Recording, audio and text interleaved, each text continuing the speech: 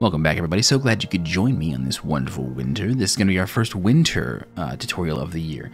Today, we're going to be covering the basic fundamentals of snow, and it's surprisingly easier than you might think. As you can see, now I like to do things in bite-sized chunks, so this is going to be a small video about snow and how the lighting and colors all work, and the next video is going to be a small video about how to make this little snowman thing. And then the next is probably going to be about how to cover certain stuff in snow, like wood and fences and trees and bushes and stuff like that. It's going to be a simple, little, tiny series of small little videos, so I hope you enjoy, hope you join me. And obviously the most comprehensive view is to watch them all, but they're small and you can pick and choose whichever you're really interested in. So let's get started. This is going to be probably the most obvious thing you might assume, but the colors we're going to be using are essentially pure white and maybe a little bit of off-white, a little bit of gray, but barely, and then very light blue, almost like a powder blue, but very, very light blue. And if you've got other things in your environment like trees, or if it's outside and there's grass and stuff poking up through the snow, here's the interesting thing to keep in mind. The more sunny things are, the more vibrant things are, the more colorful they are generally. The less sun that's around, so the more cloud cover there is, which usually is very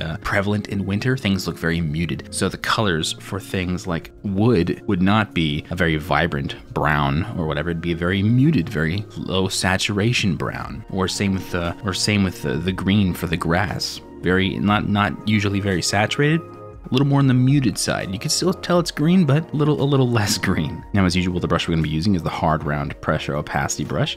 I like to have my pressure sensitivity turned off on the size stuff, but I still keep it on for just the opacity of it all. And every program, Krita, Clip Studio, Procreate, they've all got this brush, but chances are it'll be named differently. Just hunt around and find the brush that operates this way, or check in the comments below to see if someone has already found it, and it saves you a bit of time. Which, by the way, if you find this stuff, go ahead and put it in the comments. Save some people some time. I appreciate that. Now, I like this nice round brush because we can just go ahead and get started. We are going to be covering this platform with snow, and I keep the brush kind of big because it saves time, and this is just the initial bits right here. Now we're going to rotate the canvas real quick because it's easier on most people's hands to go up and down as opposed to, you know, horizontal. So here's something to keep in mind also with snow. You want it to be kind of smooth. You don't want there to be jaggedness too much in snow unless it's been like disturbed, like someone's walked through it or animals dug through it for whatever reason. So most of your snow is going to be it's going to be kind of lumpy because that's how snow likes to do. But here's an example of a sharp corner. This right here, very sharp. We want it to be very smooth. We want it to be a nice little smooth, wavy sort of transition, because when snow comes down, it accumulates, it collects, and there's small little bumps and rocks and grass clumps and stuff that accumulate snow very, very gradually over time. And when they accumulate, they kind of build off of each other, making these very smooth little mounds. Now our eraser is the same as our brush, and let's clean up this edge a little bit. Again, we don't want any sharp, jagged corners. We can have bumps, but we don't want sharp bumps. Kind of keep your brush a little wavy. And now, let's actually just have a little bit of character on this other end.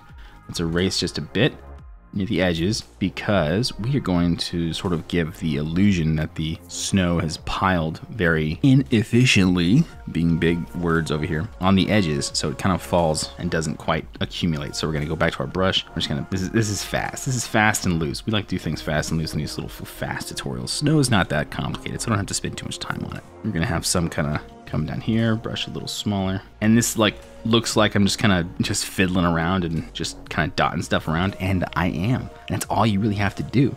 Just make sure it's not too uniform. Make sure it's a little different. And if you see any jagged edges, try and get rid of them without putting too much effort into it. Okay, now we have our basic snow shape, our basic snow, mound, sort of just kind of stacked up here. So what we're going to do is we're going to come make a new layer, right click it, and do create clipping mask. And now we're going to do the real secret sauce of the snow. We're grabbing that very light blue. And if our light source is up here coming down, then these shadows are going to be down here going up. So that means the shadow's gonna be on the right side of the mound. And all we have to do is just keep our brush kind of big and sort of find a mound like this. Our shadow's gonna be right there on this side of the mound if our light source is over here. But if our light source, of course, is opposite, we're gonna just, keep it that way. Just make sure you're painting on the right layer.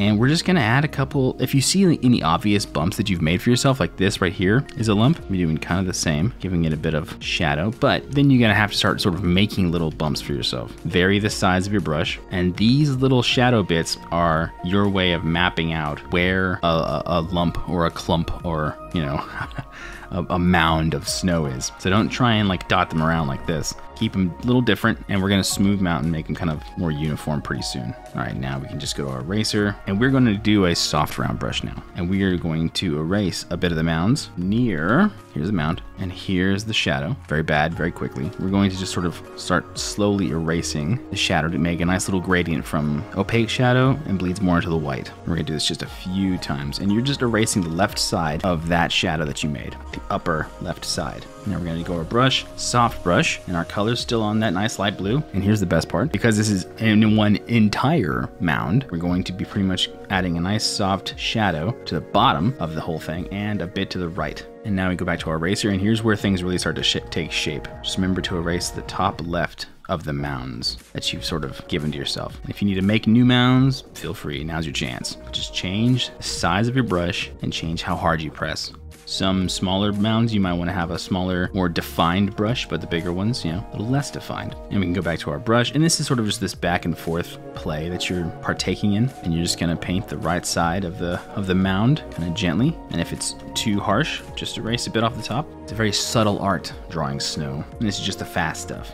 There we go, that's not too bad, not too bad. Okay, so let's talk about the shadows. So we've already got the shadows, this nice light, you know, powder blue. So let's add something to this. Let's make a new layer, and let's grab this dark muted brown. Switch my brush to a more hard brush. I'm gonna start drawing stuff kind of sticking out, maybe like small trees, branches, leaves, twigs, maybe a fence post. I'm just gonna erase that, give it a quick little shape. And now the way the snow will kind of accumulate around the bottom of these things, it's gonna just have these little lumps, just like it did along the rest of it. And these are kind of hard to see at the moment, so let's make a clipping mask over these sticks and such. Grab that lighter brown and gently kind of do a bit of that. Now we can see a little better. I'm just gonna give these a little bit extra sun, a little extra room, so we know where the light source is coming from. Don't need to do it to all of them.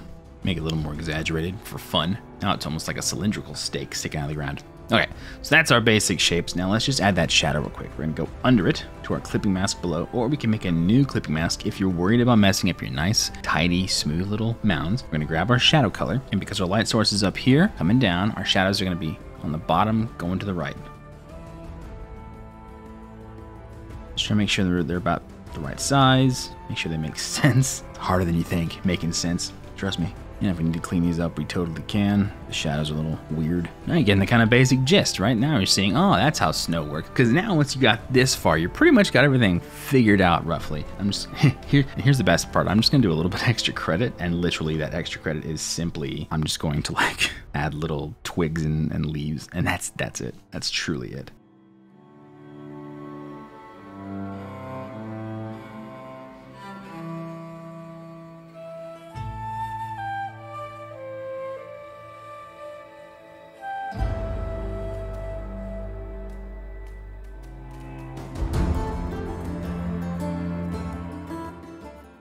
And that is pretty much the core fundamentals of snow. I told you, it's gonna be a fast one. It's gonna be a quick one. It really doesn't take that much time at all. Snow is very simple in its fundamentals. It's light and moisture, and it's very reflective, and we'll get more into the reflective stuff once we start actually interacting more with objects. This is just the fundamentals. Hope you enjoyed it. Hope you learned something. Leave a like if you like it, a dislike if you dislike it. Subscribe to see more. Thank you so much to my amazing patrons. I appreciate the ever-loving out of you for supporting the ever-loving out of me, and I will see you in the next episode, which we're going to talk about snowmen. We're going to build a little snowman where this little stake thing is. That'd be fun. It's going to be kind of frumpy. I'm thinking it'd be like a sad snowman would be fun. So I'll see you then.